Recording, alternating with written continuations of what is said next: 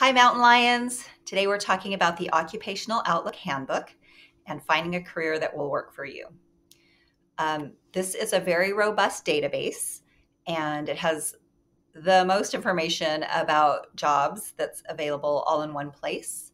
It's a federal database, and you start by visiting the Bureau of Labor Statistics to access their online publication, the Occupational Outlook Handbook, at www.bls.gov/OOH for Occupational Outlook Handbook.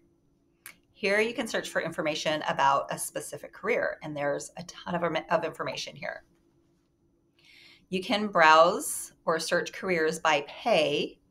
So under the search field at the top, you can select occupations by the median pay.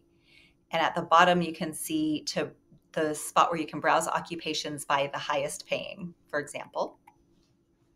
You can also browse or search careers by growth.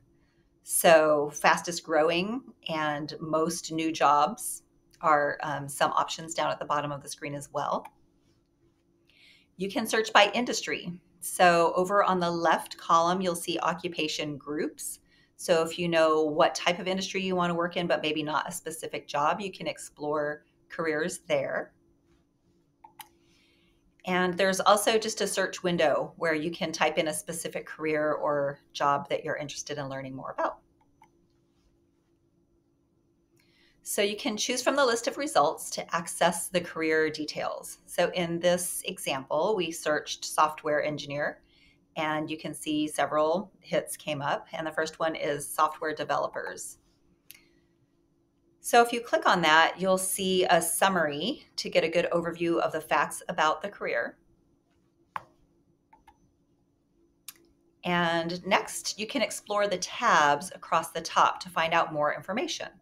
So the What They Do tab in particular offers specific information about the duties of the job and sometimes different types of that job. The How to Become One tab talks about the type of education and experience that you'll need to pursue that career. So that's really educational, especially for you all right now. And to find out the average pay for this career and related careers, you can click on the Pay tab. There's also some important information about the expected growth in the career, meaning how easy it will be to find a job in the future, and that's under the Job Outlook tab. So I hope today you have a lot of fun enjoying exploring the Occupational Outlook Handbook. And if you have any questions at all, we're here to help, and have a great day.